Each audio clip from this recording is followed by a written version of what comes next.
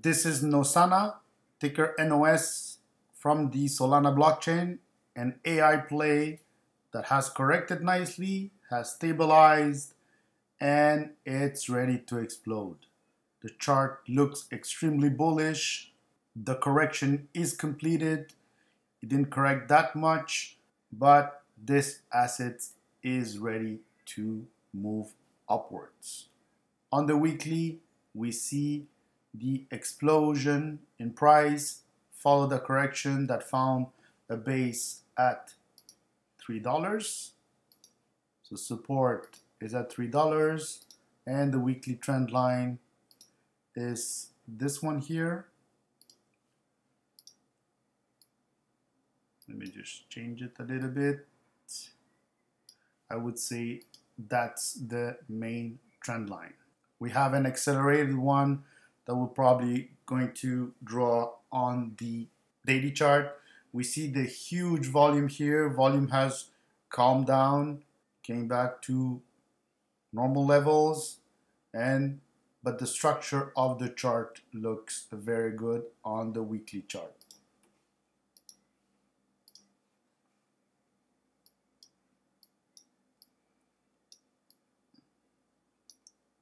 So on the daily, we could draw another trend line from this point to this base. You see, it's not that different from the weekly one, but it's a healthy type of trend line. It's not too vertical.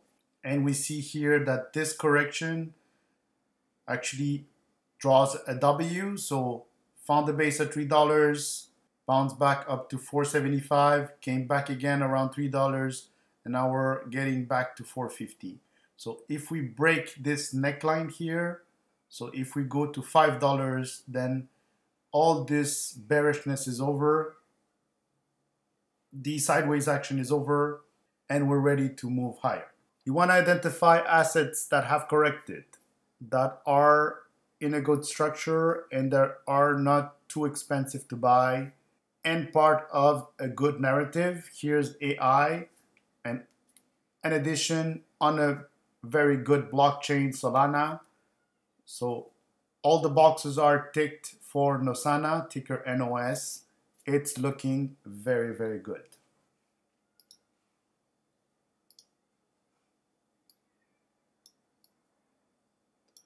For the 4-hour chart, you see clearly that it's bullish. We have volume.